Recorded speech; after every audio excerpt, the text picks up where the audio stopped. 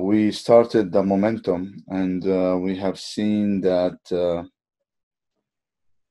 momentum basically is a property of an object that has a velocity. Any force that is applied on this object is going to result into a change in the momentum. We solved an example where we calculated the difference of the momentum due to the applied force by the bat on the baseball, and we have seen how that force resulted into a change in the momentum. We'll continue today with a few examples and an introduction to a new method of solving in the collisions in specific. Let's look at this example. In this example, we have a book that is sitting on a table, for example, weighs 1.2 kilograms. If I apply a force of 12 Newton of tension on that book to lift it up for a period of 3 seconds, what is the resulting change in momentum of the textbook? So we need to see if this book is going to see any change in the momentum or not. So before we do this, it's important to know what are those forces applied on this book. In this case, we have the gravitational force. So if I assume that this book is given by this mass, so if this is Fg, and that's the tension force, T equals to 12 Newton. It's important to understand what are those forces that are being applied on that object. So in this case, if I am to calculate, I know here for sure from applying Newton's law for a stationary case, I need to evaluate it. So I know for sure from Newton's law, I can calculate sigma F and find out if I have a net force applied or not. So if I look at this object with those two forces and I calculate T, for example, T I know is a 12 Newton, Fg is mg, which is m as 1.2 kilograms and g is almost 10, so Fg is 12 Newton. So both forces are equal and opposite in the direction, which means that sigma F is 0, which means that the book is not going to move. So if the book is not going to move, then I have the momentum, first momentum, 0, and the second momentum after applying the force is also 0, which means that the resulting change in momentum of the textbook is 0.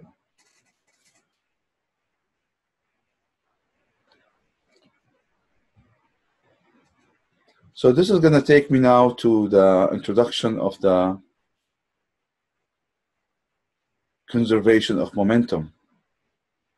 So in case I have a balanced forces, which means that the net forces applied on this object is 0, this means the momentum is not going to see any change.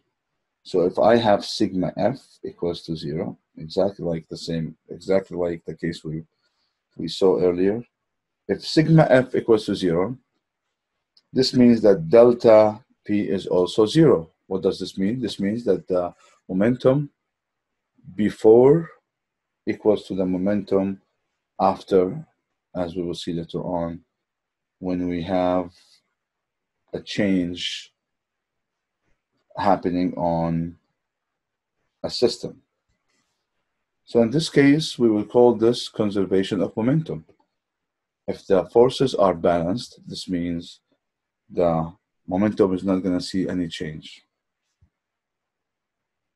So when does this happen? It happens in the collision. For example, if two objects A and B collide, this means due to Newton's third law, there will be a reaction due to the action that happened of object A colliding with object B. So I have a force AB. This is going to result into a force and a reaction that is equal in magnitude, opposite in the direction. And that's why here, vector-wise, I'm calling FAB equals to minus FBA. If that's the case, if those two forces are equal and opposite in the direction, this means I have a balanced forces. The sigma of the forces for my system is still 0. If the sigma of my forces is still 0, then I can say that delta P is also 0. So I'm not going to see any change in momentum. What does this mean? This means that the momentum before the collision equals to the momentum after the collision due to those forces that exist at each object.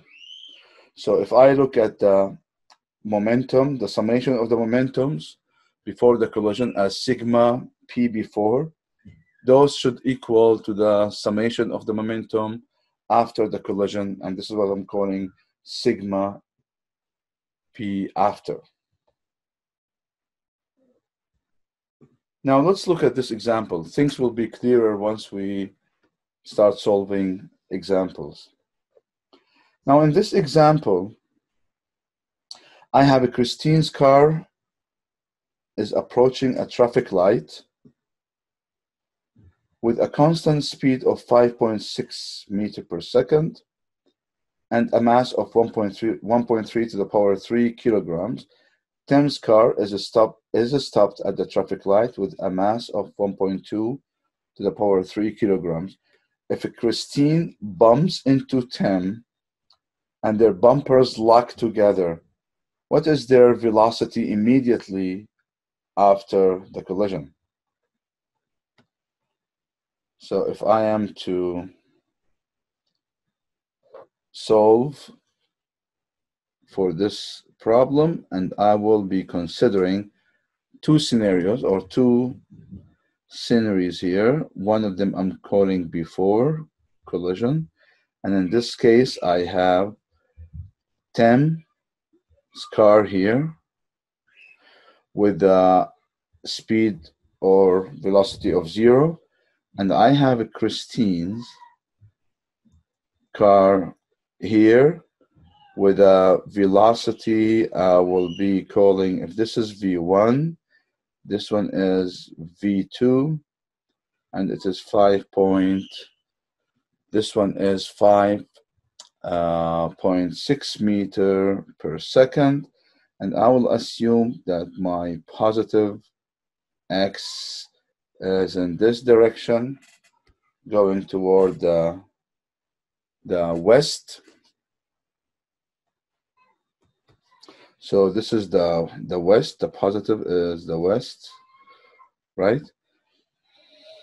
So this is the first, this is the before collision. After the collision, they are going to be they will be locked together. So both of them will be, this is M1, this is M2. If I call this one M1 and this one is M2, so I have here M1 as 1.3 to the power 3 kilogram, I have M2, 1.2 to the power 3 kilograms, right? So in this case, once they are, locked together, then we need to calculate the new velocity. So if this one is stopped here and this one heading, it makes sense that the velocity would be in this direction. At least I'm going to call this one V3. And now in this case, I will be this is the after. This is the after.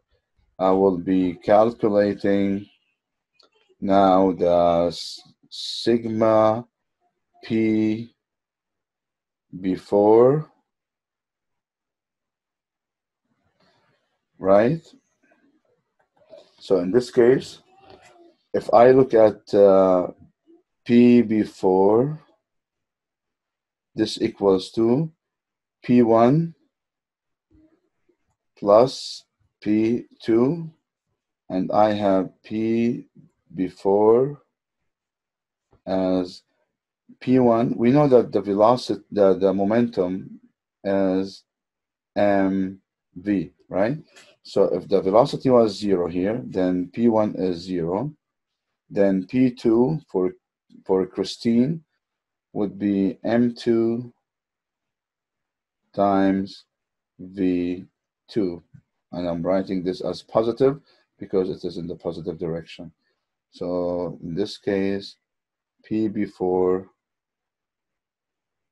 equals to M2 as 1.2 power 3 times 5.6, and P before equals to 7,280 kilogram meter per second. Now P after is going to be both masses, so M1 plus M2 times V3, which I'm after. I want to calculate V3. Now here, due to the conservation of momentum, I have P before equals to P after, and in this case, I have 1.3 to the power 3 plus 1.2 to the power 3 V3 equals to 7,280, and in this case V3 equals to 2.91 meter per second. If I am to write it as a vector, then V3 would be 2.91 meter per second, and don't forget the direction, west. Now let's look at this example. In this example, we have both cars are driving with a constant velocity. We have a Christine's car heading west with a 5.6 meter per second. We have Tim's car heading east with unknown velocity. And then what's going to happen, they will collide, and their bumpers will lock together after the collision, and they will have a combined velocity of 2.4 meter per second east. So the direction for for both cars will be going east. So if I am to solve for this problem, it will be first sketching the before. So this is the before, where I have Tim going with unknown velocity. I have Christine coming with a velocity that is, I will call this one as V1, that we don't know. This is V2, that is 5.6 meter per second. I have this one as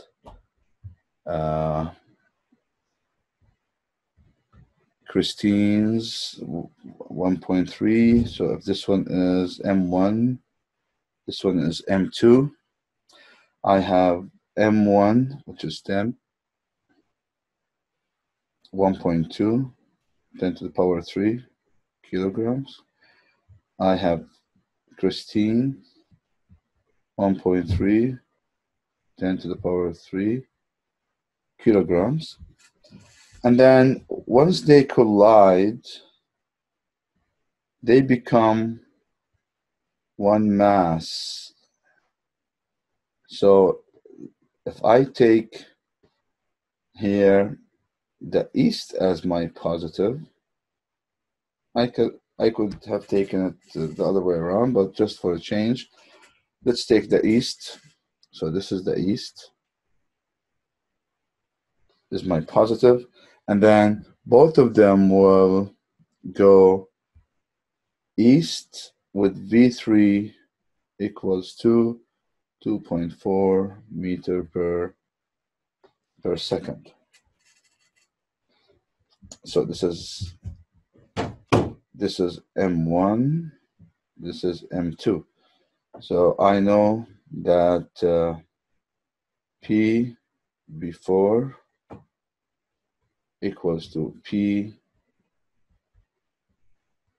after. So if I write the momentum for the before, sigma before equals to, I have 10 going with a velocity positive. So I have M1 V1. I have minus M2 V2. Sigma P before equals to M1 is 1.2, 10 to the power 3, V1 is unknown, minus 1.3, 10 to the power 3, V2 is 5.6, which means that the sigma P before equals to 1.2 to the power 3 V1 minus 7,280. Now, what about the sigma P after? It equals to M1 plus M2 V3. Sigma P after equals to 2.5 to the power 3 times 2.4, which means that the sigma P after equals to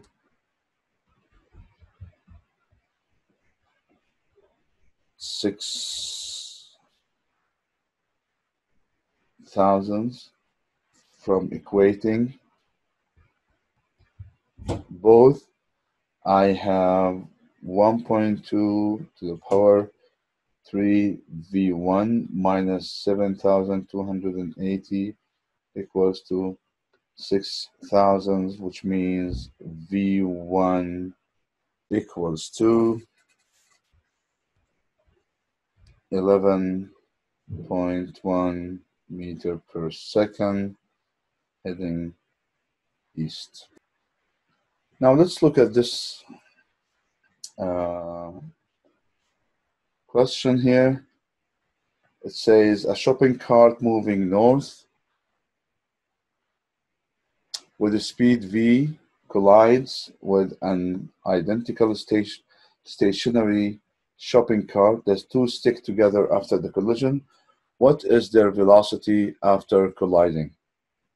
So as simple as I have one cart with a mass m going north with a velocity v positive, that is north, seeing another cart with a mass m that is stationary. So if this one is v1, then v2 is 0. So the sigma p before is, this is mv plus 0 sigma p after, as they both collide together, 2m, right? V, let me call it v2. So now the second scenario is when both collide, m, they are going to go north for sure. However, let's see how much. This is now v2. So in this case, if v1 is v, by equating them, I have m v equals to 2m v2. If m cancels, then v2 is half v, and the direction is going north. So I have answer being B. Last slide in this lecture. We have a firecracker of mass m explodes into two pieces. One piece has a mass of a quarter of the total mass. The second one would be the 3/4 moves. The first one moves to the left with a speed v. What is the velocity of the other piece, assuming the firecracker was at rest before exploding? Let's look at this problem. So we have the before, we have a firecracker of mass m that's sitting stationary, which means its velocity, we call this one v1, is 0. I have the after, the 1/4 of the mass is moving in this direction with the velocity, and we call this one v2 equals to v. Definitely the remaining will go in this direction. The mass is 3/4 m. So we have here v3, pick a positive direction. So let me pick this direction to be the positive direction, which is, I have the east as a positive direction here.